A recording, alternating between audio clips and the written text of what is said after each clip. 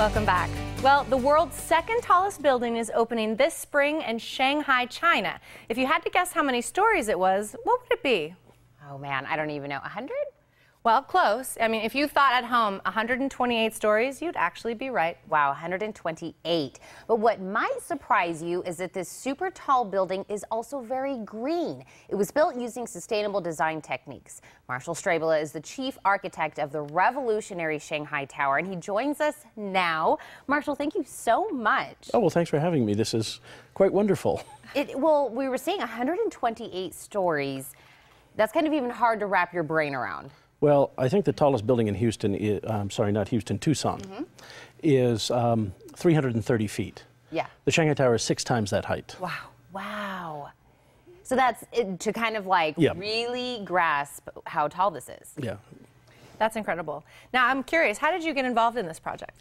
I've been doing tall buildings my whole career. For the last almost 30 years, we've designed the world's tallest building every year. They don't get built very often. We did the Burj Khalifa, which is the world's tallest building, starting in 2003, and we finished the working drawings in about 2006. It takes about 10 years to do one of these projects. So I've been doing it for as long as I can remember. And so when I said earlier about it being green, did you go into this project knowing that you not only wanted it to be, one of the world's largest buildings, but be very green? Well, I think every building should be greener than the last building you do. And I think our firm's philosophy is we try to use less energy each time we do a project. So the Shanghai Tower is designed as a thermos bottle. Did you ever have that as a kid? It keeps your soup hot in the winter and your drinks cold in the summer. So it's a double skin building. It's the world's tallest double skin building. So it's really a glass bottle in another glass bottle. So it creates insulation. It's almost like having a jacket. When it's cold, you put the jacket on. When it's hot, you take the jacket off. And is that actually some technology that we can use in any building?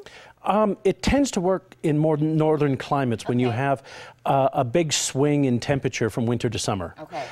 Tucson is pretty much the same year round. This technology wouldn't work. You would use shading more in Tucson than you would use a double skin technology. Okay, good to know. So are there any other eco-friendly things about this building that maybe we could use in the future? It's kind of an odd thing to say. We try to do more with less, which means we try to build our buildings with less material. And the shape of the building creates what's called disorganized vortex shedding, which is a fancy way for making it unaerodynamic. It takes the wind loads and reduces the wind loads the structure has to resist to the tune of $60 million.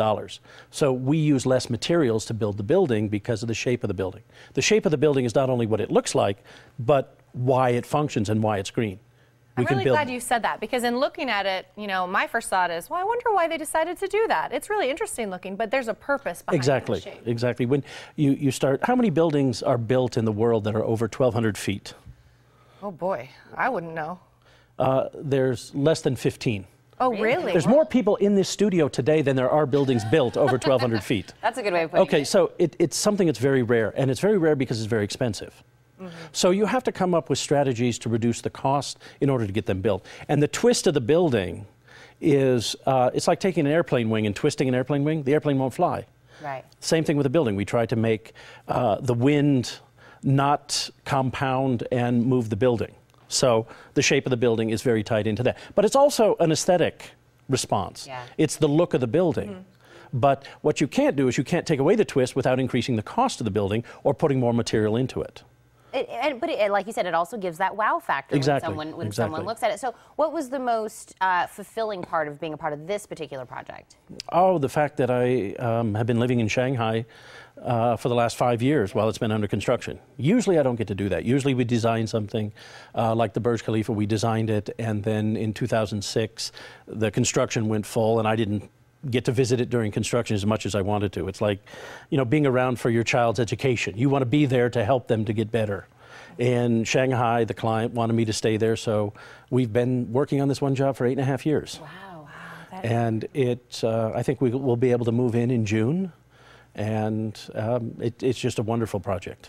Marshall, before we let you go, what about like earthquakes, natural disasters like that? How will the building hold up? Well, it's kind of funny. The taller your building gets, the more earthquakes are less of a problem, and more wind is a problem. So the wind forces will govern a tall building as opposed to earthquake. Just because the building weighs so much, the earthquake has less impact on the structure. We test for it, we make sure we're safe for an earthquake, so that's not an issue. Okay. In Shanghai, it's not a high seismic zone. In Taiwan, very high seismic zone. San Francisco, high seismic zone. Shanghai, not so high.